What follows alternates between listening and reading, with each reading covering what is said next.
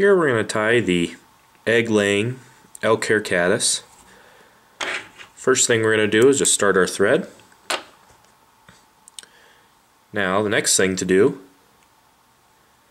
is to dub a small egg-laying sac at the back of this fly. So what we're going to do is just take our thread all the way to the back. We're going to take a little bit of Chartreuse ice dubbing, and we're just going to dub a nice tight little ball with this dubbing. This will be kind of the egg-laying sac, or the portion of the insect that is breaking away from the adult insect.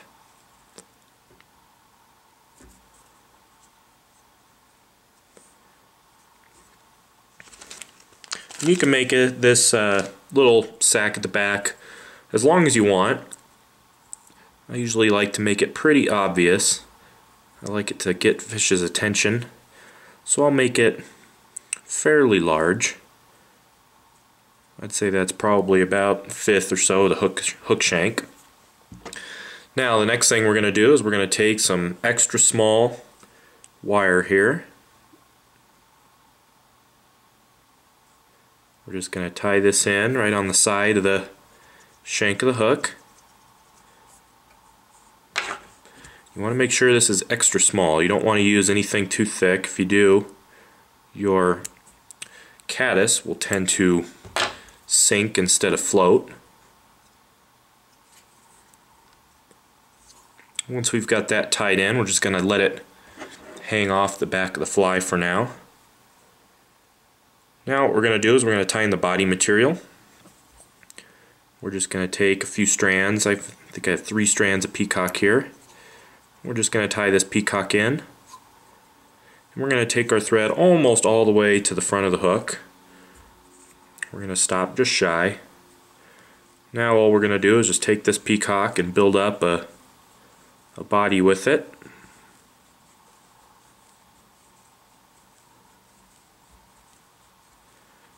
And I'll stop with about, well, I'd say a fifth of the hook shank still bare up there by the eye. I don't want to crowd the eye too much.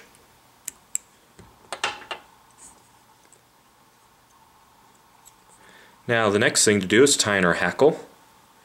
For that I'm just going to use a whiting done hackle feather from a cape.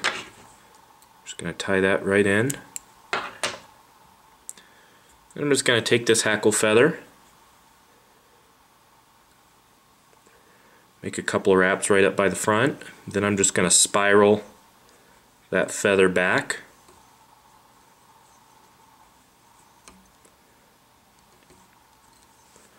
All the way to basically the egg sac that we tied in. Then I'm going to grab that copper wire and I'm just going to rib through all that hackle.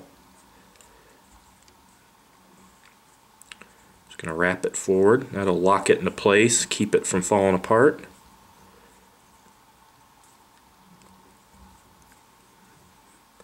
Once I get to the front of the fly, I can just capture it.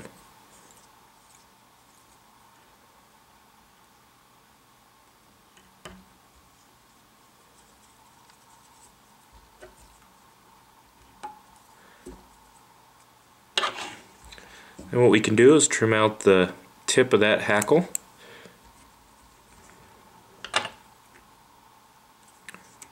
I'm going to take my thread back basically where my body and hackle start. Now the next thing we're going to do is just take some elk hair.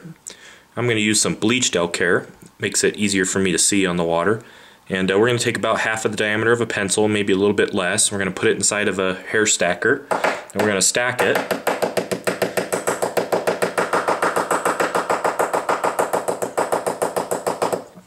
So that all the tips become nice and even.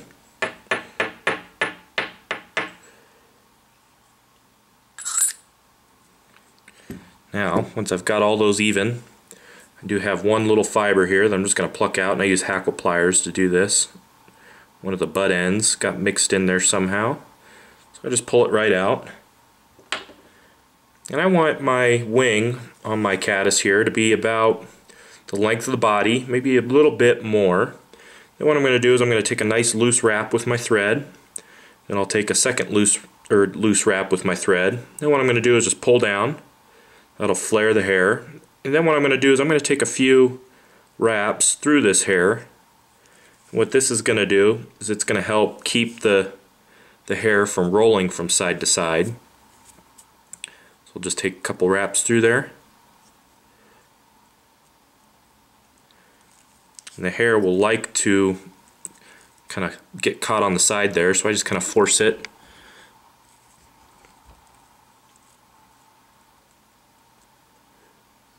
There we go. Gonna make sure not to trap any of the fibers if you can get away with it. And what I'm going to do is pull all that hair straight up, lay down some nice tight wraps underneath. And I'm just going to take my whip finish here,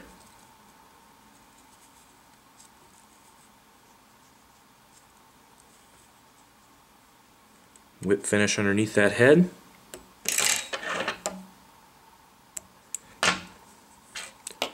Now what we want to do is just separate all these fibers, the butt ends from the tip.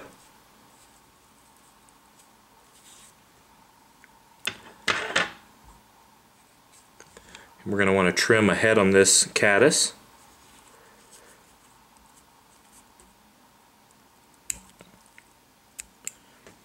It's kind of an angled head upwards.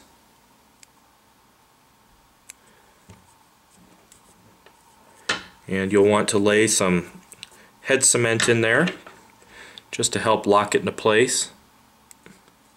Keep it from rolling around even though we put those other wraps in there. Still want to lock it down with a little bit of head cement. That's all there is to the egg laying elk hair caddis, and you can find all the materials and recipe information for this fly at inthenriffle.com.